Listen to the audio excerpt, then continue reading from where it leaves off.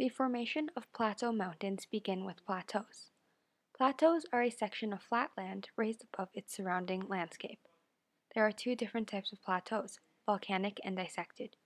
A volcanic plateau is formed by many small volcanic eruptions that slowly build up over time.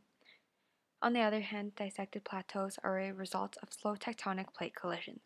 This creates an upward movement in the Earth's crust and therefore form plateaus. Here we are located on top of a plateau. As hundreds of years pass, factors such as wind and rain erode away rock, creating valleys that run through. And eventually, this leaves behind mountains, standing in between these valleys. With this information, not only can we infer, but we can know that there is water on nova as well as magma beneath the surface, due to our understanding of tectonic plates.